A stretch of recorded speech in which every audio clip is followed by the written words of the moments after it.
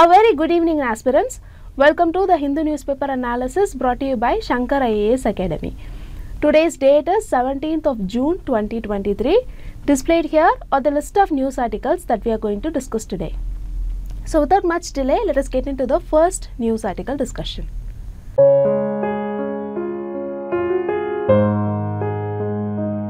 Take a look at this front page article. This article talks about the ongoing violence in Manipur state.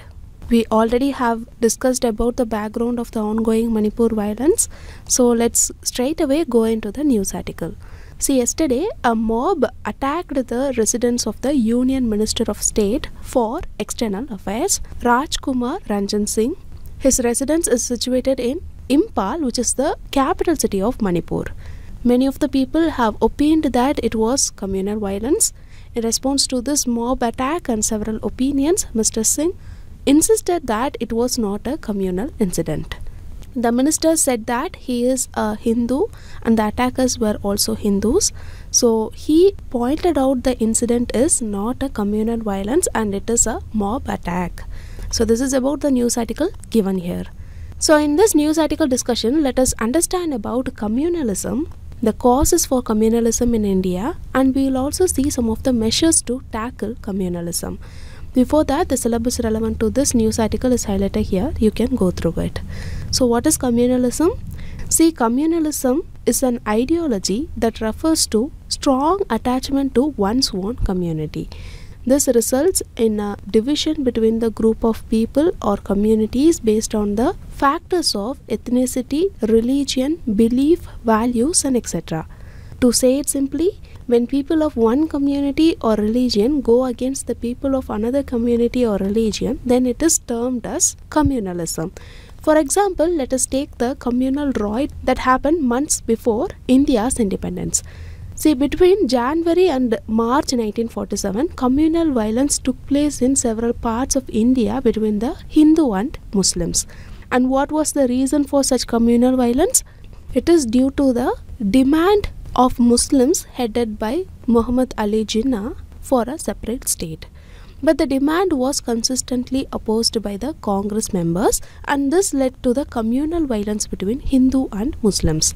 This is one such example of communalism. So what are the causes for communalism in India? See, the first and foremost cause of communalism in India is divisive politics. See, some political parties in India are using religious and cultural differences to gain popularity among the people. This divisive politics will ultimately lead to hatred among the different communities and end up in communal violence. Then the second cause is economic backwardness. See, in India, the majority of the minority communities have not been properly represented in public services, manufacturing, trade, and so on. This is because of their educational backwardness. So this uneven representation aggravates the communalism feelings. Then the third cause is psychological factors. See, psychological factors plays an important role in the growth of communalism. For example, some of the Hindus believe that Muslims are extremists and they are unpatriotic. On the other hand, the Muslims feel that they are not properly represented in India. So these emotions contribute to the growth of communalism. The fourth cause is geographical factor. See, in India, there are several variations in mode of life, culture, belief, and social norms between various religious groups like Hindu, Muslims, and Christians. This is due to the geographical location of particular communities. So the variations due to geographical factors may cause conflict between two different religious groups and end up in communal unrest. The fifth cause is historical factors. For example, let us say a communal violence was happened in the city of Chennai on one such historical day a year back. Here, the probability of reoccurrence of communal riots in Chennai is twice stronger than the town when such riots have never happened. So the historical factors are also one of the reasons for communal riots in India. Finally, the role of media is also a very important cause. See, the media in India often spread rumors about two different communities to create sensation. This results in further tension between two rival religious groups.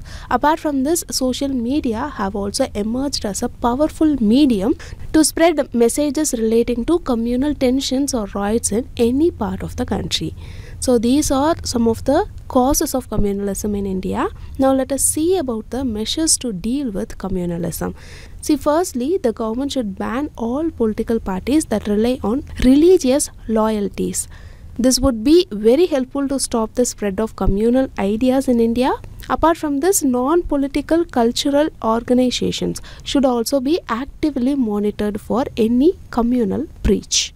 Secondly, the youth group and other associations should be formed in every state. Those groups and associations should allow people from different communities so that they come together and they get to know each other.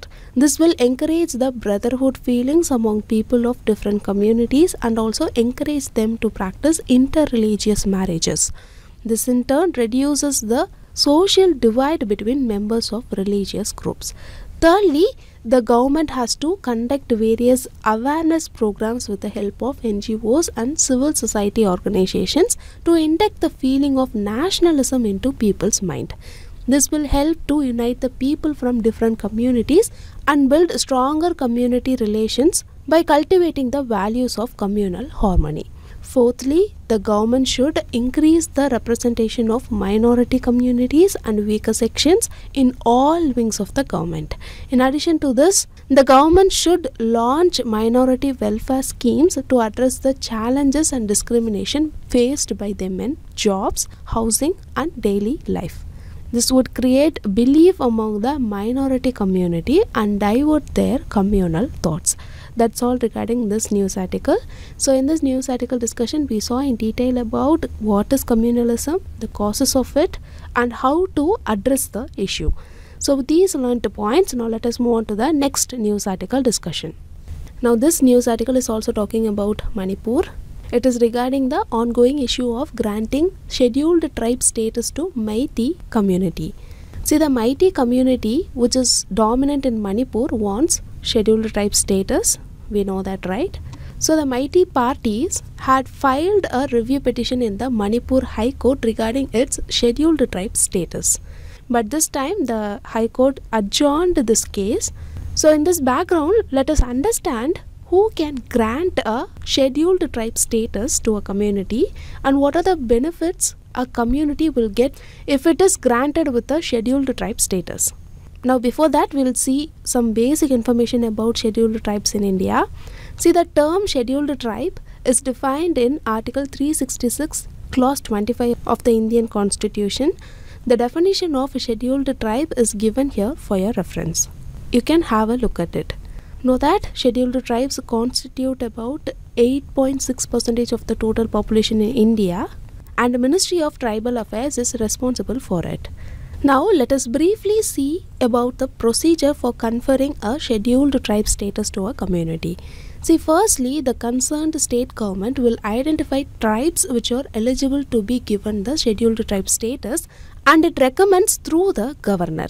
Then this proposal will go to the Registrar General of India. If he or she approves, then National Commission for Scheduled Tribes will consider the claim. And if they have given the green light, then President will issue a public notification. Then Parliament, by passing a law, can confer scheduled tribe status to a community. But remember, not all the community will be conferred scheduled tribe status. There are certain criteria. Let us see them one by one. Firstly, the community should have the indications of the primitive tribes. Then they should have a distinct culture. Then they should be geographically isolated community. Apart from this, they should have shyness of contact with community at large. And the final criterion is backwardness. So based on these criteria, assessment for the proposal for inclusion or exclusion will be made. So what are the benefits a community will enjoy if they are specified as scheduled tribe? See, if a community is given with scheduled tribe status, then they can avail all the schemes of Ministry of Tribal Affairs which aims to improve the socio-economic condition of the tribes. The students from the community can avail many scholarships like post-metric scholarship, overseas scholarship, and etc. Then they can also get concessional loans from the National Scheduled Tribes Finance and Development Corporation. Apart from this, the most important benefit is that they are entitled to benefits of reservation in educational services and employment. So that's all you have to know about scheduled tribe status. With these learned points, now let us move on to the next news article discussion. Take a look at this news article. The crux of the article is that heavy rainfall in Mizoram caused a significant landslide on National Highway 6. Actually, this road connects the state with the rest of the country. The landslide occurred in the Huntar area near Aizwal.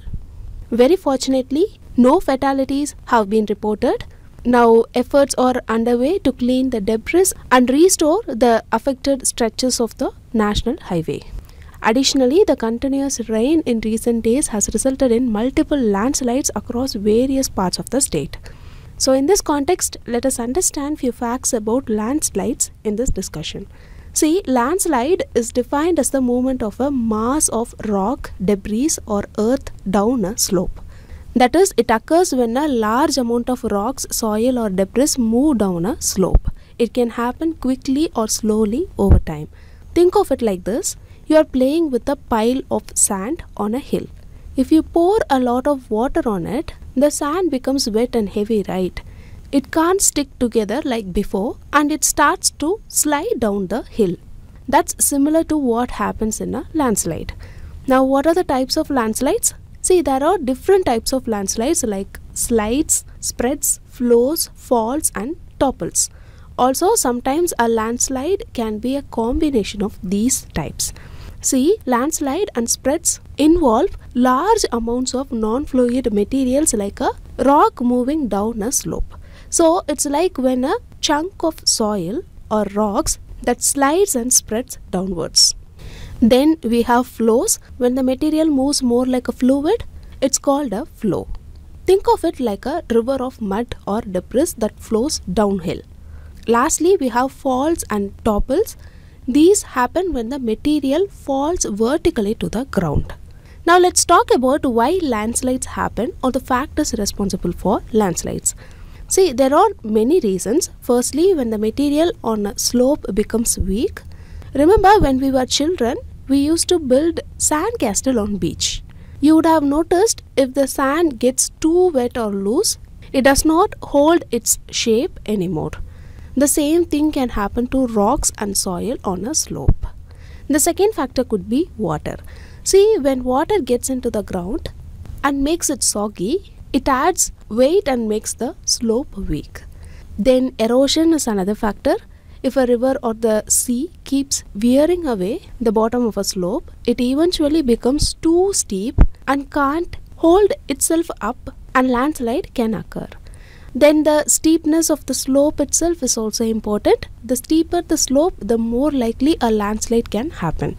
So if a hill gets even steeper because of coastal erosion, it becomes more unstable. Also, different types of rocks and how they fit together can affect the chance of a landslide. Some rocks are more prone to landslides. This depends on their shape and how they break apart. Then weathering processes like freeze-thaw can also weaken the rocks. We know that when water freezes and expands in a crack, it makes the crack bigger, like you can see in the image. Later, when the ice thaws, water goes even deeper, like you can see here in the image. Again, when it freezes, it expands. So this makes the rock less stable. Apart from this, vegetation can also be a factor. See, we know that plants and trees can actually help keep the soil together. So if we remove vegetation from a slope, it increases the risk of a landslide. Here you should also know that even volcanoes can cause landslides. See, volcanoic landslides are called lahars and they are among the most devastating type of landslides. Finally, there are also human activities that can contribute to landslides. For example, mining or construction work can change the way water flows on a slope. This makes it more unstable. Also, deforestation and shifting cultivation are other man-made factors that causes landslides. The root of the trees hold the soil in place, but if people cut down all the trees, the soil becomes loose and result in landslide. Now we'll see some India specific points about landslides. See, India is prone to landslides. According to the Geological Survey of India, GSI, about 12.6% of India's land area, that is around 0.42 million square kilometers, is prone to landslides. The areas are most vulnerable to landslides are: firstly, the mountainous regions of the northwestern Himalayas, which includes Jammu and Kashmir, Himachal Pradesh, Uttarakhand. Then the sub-Himalayan terrain of the northeast, which includes Sikkim, West Bengal, Darjeeling, Assam, Arunachal Pradesh, Manipur, Meghalaya, Mizoram, Nagaland and Tripura. Apart from this, the Western Ghats area, which includes Maharashtra, Goa, Karnataka and Kerala, and the Eastern Ghats area, which includes Araku area of Andhra Pradesh, Tamil Nadu. These regions are more susceptible to landslides. So that's all you have to remember about landslides. Hope we have covered landslides entirely. Make note of it and use it in your mains answer writing. So with these learned points, now let us move on to the next news article discussion. Now take a look at this news article. This news article is about the appointment of a new Chief Information Commissioner and other information commissioners in the state of Tamil Nadu. Retired IPS officer Mr. Shakil Akhtar was appointed as the Chief Information Commissioner of Tamil Nadu. He took oath in the presence of the Governor Mr. R.N. Ravi. So in this context, let us revise few facts about National Information Commission and State Information Commission in prelims perspective. See, both the Central and State Information Commissions were established under the provisions of the Right to Information Act 2005. They were constituted through an official gazette notification. It is an independent body which plays an important role in maintaining transparency in governance. Now talking about the composition of the Central and State Information Commission, see, both the Information Commissions consist of a Chief Information Commissioner and not more than 10 Information Commissioners. Talking about their appointment, in case of Central Information Commission, Chief Information Commissioner and other Information Commissioners are appointed by the President on the recommendation of the committee consisting of Prime Minister, Leader of Opposition in Lok Sabha and Union Cabinet Minister nominated by the Prime Minister. Similarly, in case of State Information Commission, Chief Information Commissioner and other Information Commissioners are appointed by the Governor on the recommendation of a committee consisting of Chief Minister, Leader of Opposition in Legislative Assembly, if there is any, and the State Cabinet Minister nominated by the Chief Minister. Now talking about the conditions for appointment, see, the CIC, that is the Chief Information Commissioner, and the Information Commissioners should not be a MP or a MLA. They should not hold any office of profit or connected with any political party or pursuing any profession. Now talking about the tenure and service conditions, see, Chief Information Commissioner and other Information Commissioners of both Central and State Information Commissions should hold the office for such term prescribed by Central or State Government or until they attain the age of 65 years, whichever is earlier. One important point to note here is that they are not eligible for reappointment. Now talking about the removal procedure, see, in case of Central Information Commission, the President can remove the Chief Information Commissioner and other Information Commissioners. Similarly, in case of State Information Commission, Governor can remove them from the office. They can be removed for the following reasons. You can pause the video and have a look at it. Remember, they can also be removed on the grounds of proved misbehavior or incapacity. Finally, we'll look at the powers and functions of Central and State Information Commission. Firstly, it is their duty to receive and inquire into a complaint from any person on issues related to getting any information under RTA Act of 2005. then they can order an inquiry into any matter if there are reasonable grounds on a suo motu basis. So while conducting inquiries, the Commission has the power of a civil court. Then the Commission has access to all public documents during inquiry for examination. The Commissions submit an annual report to the government and they place them before their legislative organ. So that's all you have to remember about Central and State Information Commission. With these learned points, now let us move on to the next news article discussion. Now take a look at this news article. It says that the pre-monsoon flood has affected many people across 11 districts of Assam. Apart from this, landslides have also been reported from several places in Assam due to constant rainfall. This is about the news article given here. In this context, let us understand how to control floods. Let's start with what is a flood. See, a flood happens when water overflows onto land that is normally dry. Floods can result from rain, snow, coastal storms, overflow of rivers, dam failure, and etc. Now we'll see the effects of flood. See, some of the effects of flood include loss of human life, damage to property and infrastructure, crop destruction and livestock loss, housing displacement, and other economic impacts. Now we'll look into the important flood control measures. See, the first flood control measure is the construction of a reservoir. See, by constructing the reservoirs in the course of the river, we could store extra water at the time of flood. By doing this, we have a double advantage. One, it would be very helpful to mitigate the damages caused by the flood, and two, the water stored at the time of flood can be used during drought times. So the constructions of reservoirs is one such good idea to control the flood. Secondly, building of embankments. See, embankments is nothing but the raised structure or wall that is made up of stone or concrete to prevent a river flooding. So building an embankment on the banks of the river will help to address the overflow of the river during flooding. Thirdly, carrying out afforestation practices. See, by planting trees in the catchment areas of the river, we will be able to minimize the effects of the floods. This is because the trees are able to control the speed of floods during heavy rains. So, afforestation practices can also help to control floods. And finally, the floods can be controlled by restoring the original drainage system. See, the original drainage system across the country are encroached for various purposes like construction of roads, railways, buildings, canals, and etc.